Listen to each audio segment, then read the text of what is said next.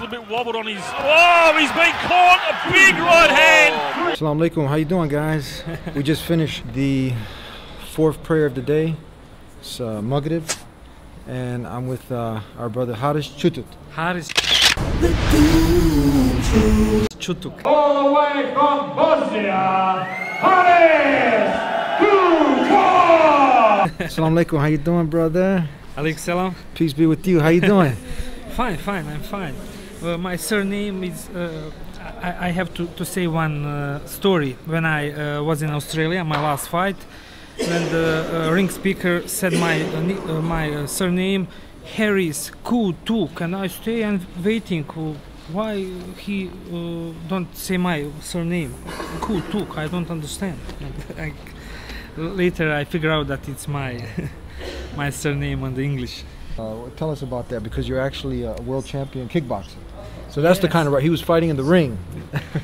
Yes, I was two-time European champion, 2008, 2009, WKA Federation, till 76 kilos. I think it's a welterweight now category. And 2013, I won the belt in Australia, Melbourne, IKBF world champion, 76 kilos. When I figure out that there is a little problem when I start practicing Islam, I figure out that it's forbidden to kick and punches in the face, and I stop with the competition. My last fight was before 4 years, 2014.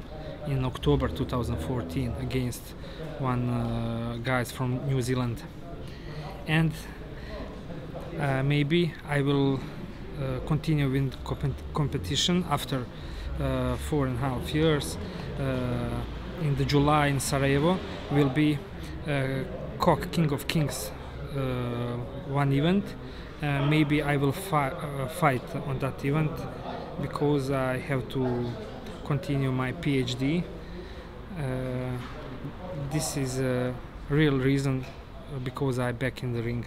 Mm-hmm. You remind me of a good friend of mine, Ali Cutuk. If you've heard of him, he was a professional fighter for 15 years. He's from Russia.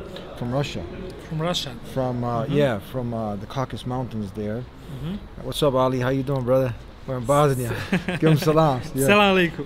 Amazing brother. He gave up, actually, just like you. He gave up fighting, and he's, because of the deen, But tell us, when people see us now, when they see you, young brother, coming out of the masjid, you know what I mean? A lot of the youth, they've gone away from prayer. What attracted you to Islam that had you actually now living it in your life for the past how many years?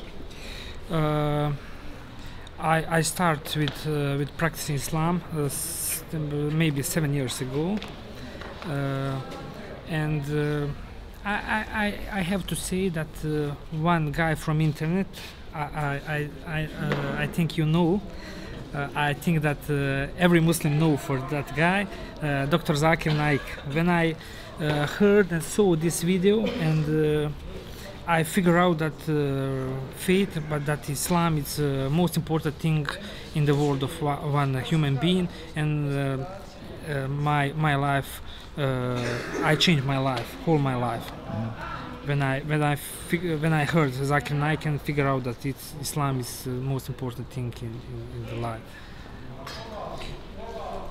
What advice do you have for people in general to really take the matter serious, like to think about those most important questions of life? Why are we here? What's the purpose of life?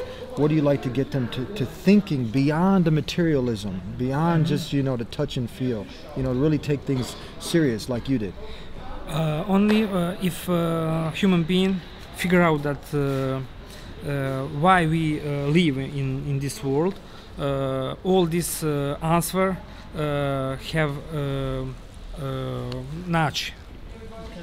You can find? You can find, yes, you can find in Islam. Islam gives you all those answers? Yes, all answers why we live. Why Allah create us. I think that this is most important thing in the life of one human being.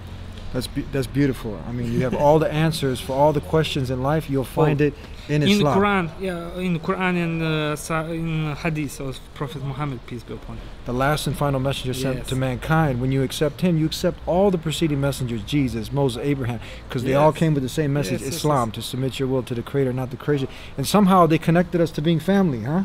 Yes, maybe, huh? Because we talked before the pray. My grandpa, her surname is Rejovic, like you. Yes. Maybe you and I were family. Amazing. So I met some family. My brother, Jazakallah Haida, and we'll see here in Sarajevo. Peace. Salam alaikum. Alaikum salam.